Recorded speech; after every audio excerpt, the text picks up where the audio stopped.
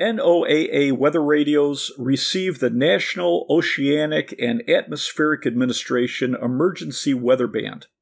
For this afternoon and tonight, no hazardous weather is expected at this time. And now the extended outlook for the period Wednesday.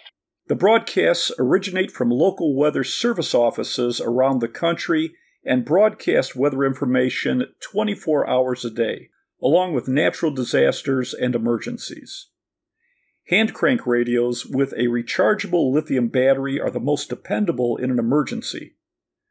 Radios with additional features like a solar panel, a USB input port, a USB output port for mobile devices, and a built-in flashlight or lamp are more versatile.